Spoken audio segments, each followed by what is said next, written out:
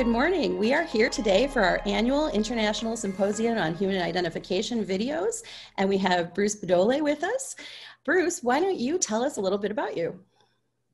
Well, it's an interesting question in itself. I can't remember these days, given the sheltered-in approach, we forget who we are and what we're doing. But I have a doctorate in genetics. I did a postdoctoral fellowship at the University of Alabama in Birmingham in both cancer and diabetes research. And then from there, I went to the FBI, started out as a research scientist, developing new methods for identifying genetic markers in obviously crime scene type evidence. And I left the FBI as the senior scientist of the laboratory division in 2009 and went to Texas. And I'm now the director for the Center for Human Identification at the University of North Texas Health Science Center. Excellent. Why don't you tell us a little bit about the work that you're doing there, particularly in regard to identifying missing persons? Well, we have a rather unique situation that we are a recognized crime laboratory in the state of Texas. We manage the missing persons database, as you have just alluded to, part of your questions, but also we do traditional casework.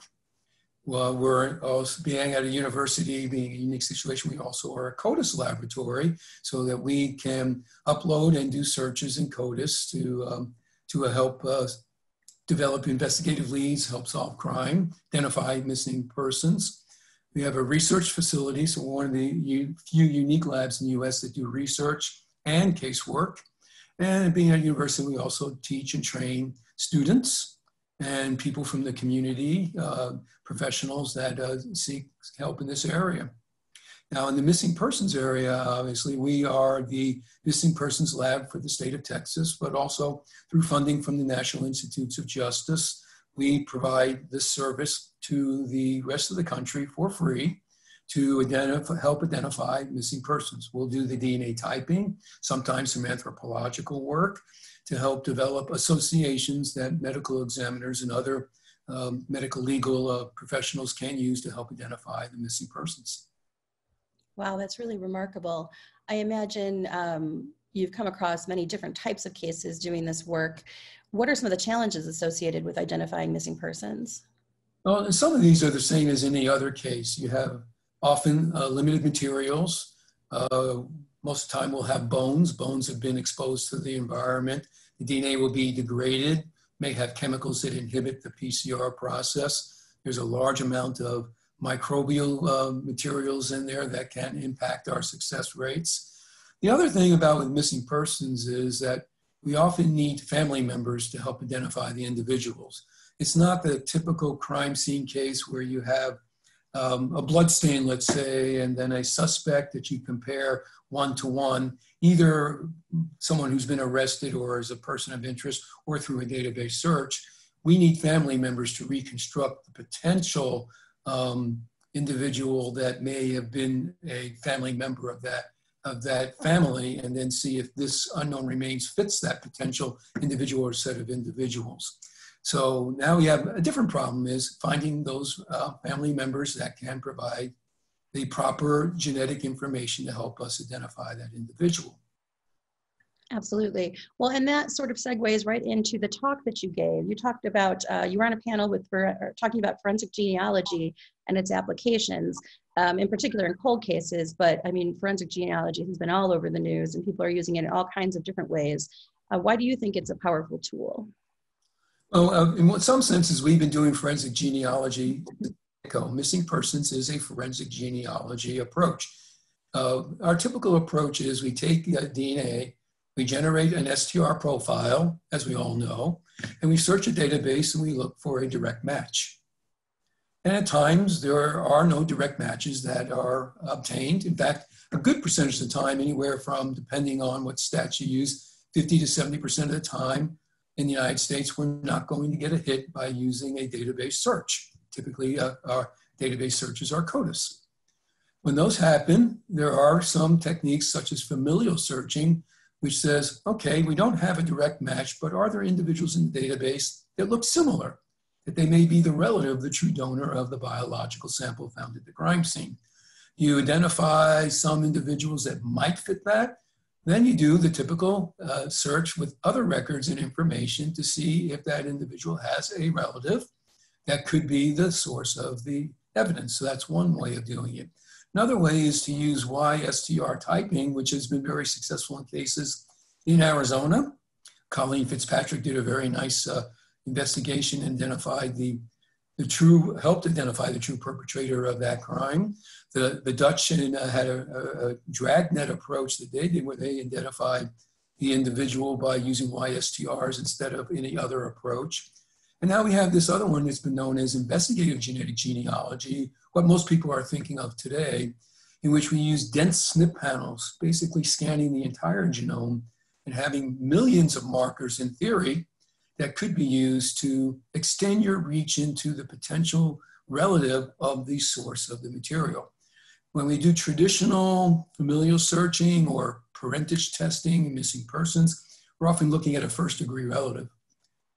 If we can extend beyond that, we have more leads that can help us identify the individual. Genetic genealogy, as what you're thinking about and what most of the talks at this meeting are about, extends out to beyond the first degree relative, second, third, fourth, maybe even up to 6, 7, 8 generations away, and opens up the potential, if you're willing to roll up your sleeves and do the post-investigation that's non-genetic at that point, or in part non-genetic.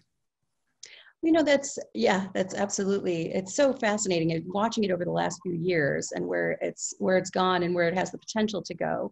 Were there any surprising questions that came up in the workshop? What are people talking about these days? It wasn't so much surprising ones because all of us that were involved, and of course I was on a workshop with a very good group of people like Barbara Ray Venter and Steve Kramer and James Arnstead, who are all working in the area as well. So we probably heard all these questions before, but some of them are the typical: how much DNA do you need?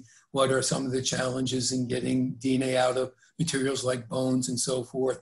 What are the legal issues around it? What are the ways to challenge it if you were a defense attorney in there, the validation or validity of it? So in some ways, not so different than any of the other advances we've had where people ask the same sort of things. It's just an interesting one because this is outside of the realm of the crime lab for most laboratories, and it's out in the private sector doing the work. So now we have this powerful tool that in a lot of ways is rivaling, and if not surpassing, some of our traditional methods like CODIS and others help solve, and particularly those challenging cases and cold cases that have not had any resolution to date. Okay. What do you think the future looks like? I know we're asking you to guess, but. Oh, it's always good to say with a crystal ball, because if you predict out far enough, then I won't be around anymore, so that doesn't matter if I'm right or wrong. Now, the future looks good and rosy in a lot of ways because we have more tools. And it's not about one tool is better than another or one's going to replace another. We have more tools. We can answer questions. And if we take a sort of a systematic approach of saying, here's the case we have, here's the type of materials, here's the question we need to answer, what's the best tool to help us do that? And if we take that approach, we're going to solve more cases.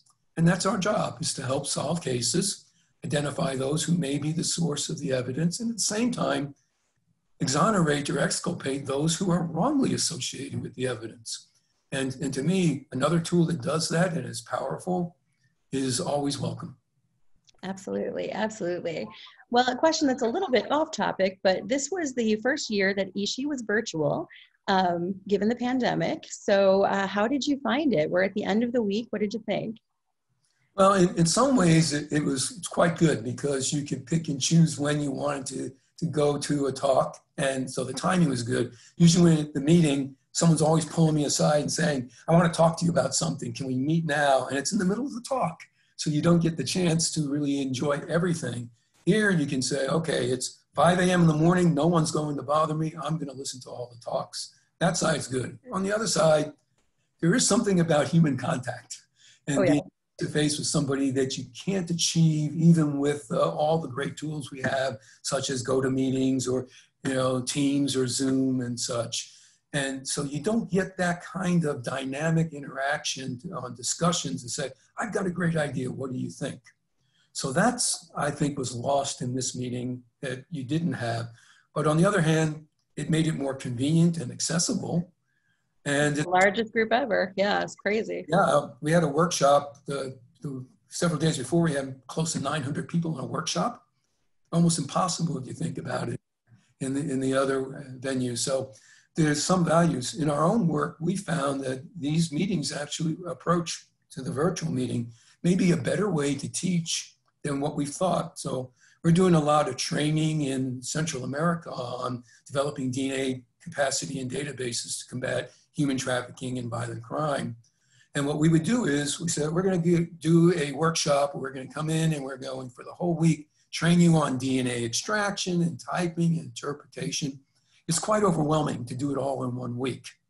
And so they get overwhelmed, they get this data overload. Plus they have all their work that they're taken away from. And now it's all building up. So when it's done, you have to go back to work and catch up. You don't actually effectively train the people. And now what we're doing is once every week or every 2 weeks, we do a 2-hour lecture. They absorb it better. There's far more questions. And when they follow up, they're asking deep detail because they were able to enjoy it, appreciate it, and think about it.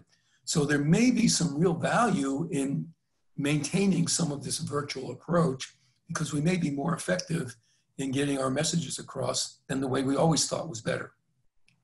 It's really fascinating. I feel I'm really appreciating how much we're learning, by force. I wouldn't ask for this, but trying to make the best of it and finding new ways and making things more accessible. It's kind of remarkable. Well, it's just like science and anything. When you see a challenge, you try to find a way to overcome it, whatever it may take. And this was just a challenge, and we're finding ways to overcome it to get back to whatever the new normal, the saying is. The reality is we'll be using these tools far more so, and maybe more effectively than we have in the past without them. Yes, it'd be wonderful to be using the tools and see people. Exactly. Anything else we missed? Anything else you're working on you'd like to talk about? Well, we are working on our own methods to deal with these very challenged samples. So, we'll probably be one of the labs that is going to bring on the whole genome sequencing for our work. We're in the process of obtaining a NovaSeq as we speak so that we can do that work.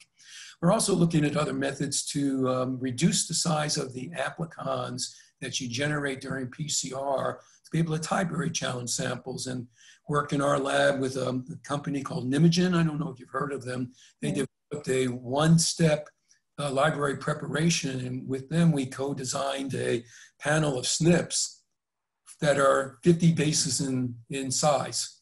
That's about the shortest you can ever get with a SNP. Basically, you're right up at the SNP in itself.